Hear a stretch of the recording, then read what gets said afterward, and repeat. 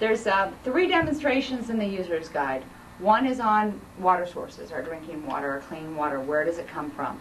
The other one is on what happens to the dirty water. And the third demonstration is biosolids. You can choose to do them all together or separate demonstrations. Depends on your time limit. The first demonstration here is going to be drinking water treatment. We're going to remove the drinking water treatment building, and we're going to pump water by drawing water into your syringe and filling up section 1 of the drinking water treatment plant. It may spill over to section 2, and that's fine. You're going to also show aeration in the first one as well. By using an empty syringe, you're going to pump air into the first chamber. And the guide goes into more detail on the aeration process and also on the coagulants. Now we're going to add coagulants to section 1. Just enough to... Now, and then we're going to take a cotton swab, stir it gently around. Some of it's going to stir over to 2, which is fine, that's part of the process. And then pull it out. And you can see that it's tinged and the small particles have begun to clump together. That's right, the small ones come together to make larger ones. Right. Now why don't you add some more water, Erin, with your syringe to 1, section 1.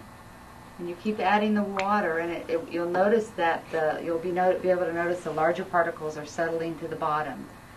And then as more water goes through the process, it goes on through the filtering process. And our cotton ball happens to be our filter here.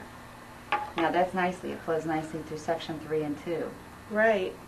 And then you lift up your filter, and you can see a tinge of orange, and that's showing the small particles being filtered through. That's right. Now we take our chlorine for the next process, and we add a little bit of chlorine to this. And let's deliver some water. We're delivering water to the water tower by removing the sticky tack.